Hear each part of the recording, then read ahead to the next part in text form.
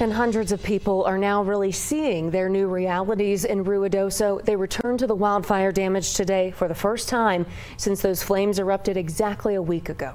The majority of the village reopened about 8 o'clock this morning, but they're not going back to the Ruidoso that we all know and we all love. Our Monica Logroño is again in Ruidoso tonight. And Monica, so many of those folks who are returning home still don't have utilities like water, electricity, gas, and that's going to be that way for a while.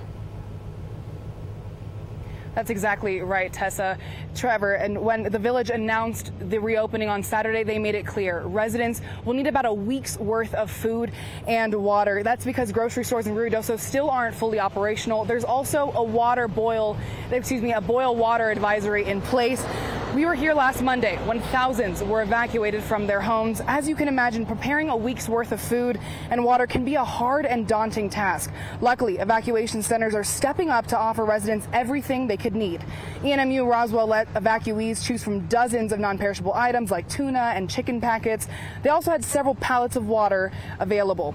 We also saw formula, diapers, kids' toys, and more. Martha D. Stab with ENMU Roswell tells us the college didn't even have to ask for help.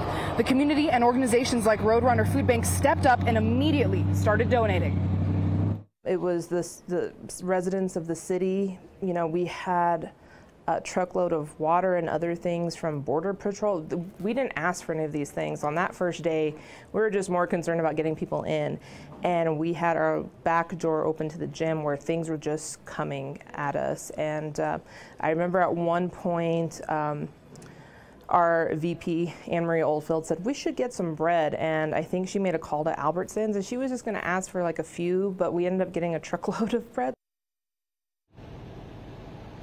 Residents in Sun Valley, Sierra Vista, and Villa Madonna were let back in yesterday. Ruidoso and Ruidoso Downs opened up today. Now, it's important to note, if you are immunocompromised, you might not be able to tolerate the ash, smoke, and soot that is in the air right now. Reentry is only allowed for full-time local residents. Right now, second homeowners and tourists are asked to hold off. IDs are being checked, and in some parts of town, things are still off limits. Those are called exclusion zones. Like you see behind me, this is on Meacham and White Mountain. So if you see any of these roadblocks, you won't be able to be passed through. As I said, IDs will be checked. Again, things aren't fully operational. 911 may be down, so just be aware of that if you're coming back into town. For now, I'm live in Ruidoso. Monica Logroño, KOB4.